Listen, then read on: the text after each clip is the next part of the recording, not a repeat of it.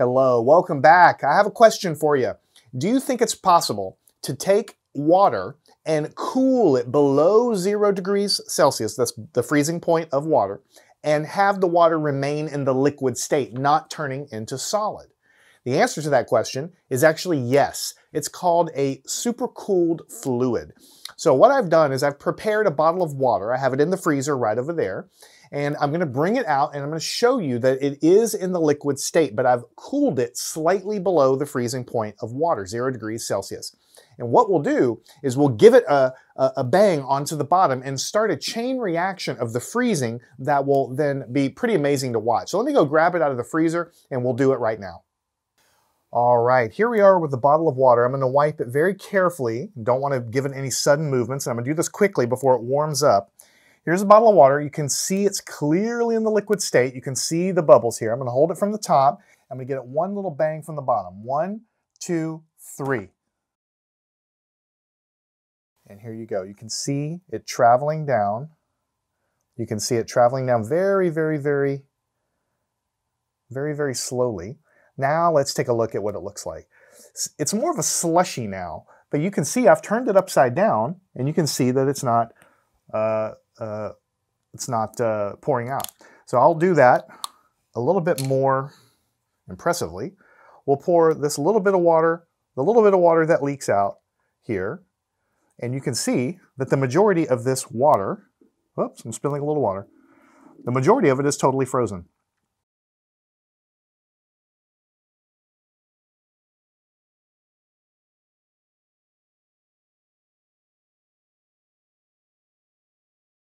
All right, so how did we do that? That's called a supercooled fluid, right? So it turns out that if you have very pure water without a lot of impurities, and you also have a very pure packaging without dirt or anything like that, and this particular brand of water I've done many times before, so I already know that it works pretty good. Some water is going to work better than others, right? If you cool it down below freezing, you can get a few degrees below freezing without it freezing solid. Now, it's true that if you leave the water bottle in the freezer for too long, for many, many days, or bring it down where the temp is really, really far below freezing, like -10 or -20 Celsius, then it's going to freeze anyway. You can't super cool it too far below freezing without, and have this happen. But you can bring it down a few degrees below freezing for a short period of time without the thing freezing, without it freezing solid and staying in the liquid state if it's pure water. Let's talk about how this happens. So here are my two little water molecules here. We have H2 and then O, right? And so in the liquid state, what's going on is, as we've mentioned in previous lessons, the water can flow past each other. And it's bouncing, of course, it's bouncing off, but it can get close to each other. And so then the water is in the liquid state. As we cool it down, the velocity of these things slow down and slow down and slow down, and eventually they lock into a lattice like this. Now, I can only hold 2 of them, but this pattern is repeating in 3-dimensional space. It turns out, as I mentioned in previous lessons, that the oxygen, the red ball here, has a very slight negative charge because it's pulling the electrons in closer from these hydrogen atoms. So, and we've talked about this in previous lessons, this oxygen has a very slight negative charge, and the hydrogens, because the electrons are being pulled this way, the electrons between these 2 atoms, the hydrogen has a very slight positive charge, and opposites attract. So when the water freezes, what happens is the positive charge on this hydrogen gets attracted to the negative charge here, and then it locks in position. In the liquid state, of course, it can flow past and bounce off. It has a lot of energy, but when we cool it down, it's not moving so fast, and so it can lock into place like this. So what's going on when we supercool a fluid is we lower the temperature lower than the usual freezing point of water, but in order to freeze, usually what happens is there's what's called a nucleation site somewhere in the water. On a pond or a lake or something, it's usually some dirt or a leaf floating in there is where the freezing point will start.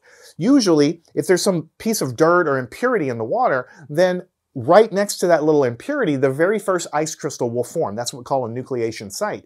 And then from there, the freezing process spreads out. If you look at time-lapse photos of ice freezing, you can see it usually starting at a point and then it spreads from there because that organized lattice structure there starts in one position, and then the next atom joins in, the next atom joins in, and so it spreads out from one location. But if we cool the water down slowly, and if there's no impurities, distilled water works the best actually, then you can get it a few degrees colder than what the usual freezing point is, and instead of an impurity, what we can do instead to start the process is give it a nice jolt or some kind of physical shock to the bottom. What that does is some of the water molecules, which of course are freely moving, but very slowly, when you give it a shock, it kind of like causes through random collisions some small portion of them to get locked into position. And once the process starts, then just like normal freezing, the adjacent water molecules fall into position. So it's almost like dominoes. Instead of falling down, they start kind of falling up into order, because the electric attraction between the negative charge of the oxygen and the positive charge of the hydrogen, then everything sort of falls into place and it looks like that little chain reaction. So that's called a supercooled fluid. Couple of things if you want to try this at home. The more pure the water you can get, the better. Don't use a dirty glass or a glass out of your dishwasher or anything like that. It's not going to work. What you need to do is get a bottle of water, preferably distilled water, and try to not, try to keep it clean and so on and so forth. And also try to freeze it in a position where it's below freezing, but not too far below freezing. And also don't leave it in there for 3 weeks, because through chance collisions, if you leave it in too long, it will freeze anyway. In fact, I put 2 bottles of water in the freezer to do this for you.